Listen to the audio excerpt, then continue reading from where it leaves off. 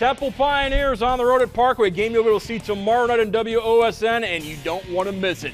Pioneers Keaton Good. It drives, kicks it out to Brock Bowman. Eyes it, flies it. 3 is good. Temple with the early 3-0 advantage. Panthers answer right away. Tanner Bates catches the pass and hits the triple try. We are knotted at 3. More from the home team. Austin Adams, the steal. Transition. Puts up the 12-foot jumper, and it's right on the mark. 9-5 lead for the home team.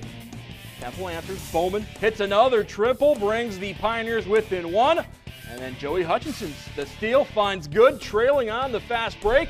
Puts up the 3. Temple grabs a 2-point advantage. Somewhere Normandale's proud. To check out the ball movement by the Panthers. Lands in the hands of Matt Heindel, and Heindel gets the basket there. Heindel would have the game winner as Parkway wins a buzzer beater 47-46.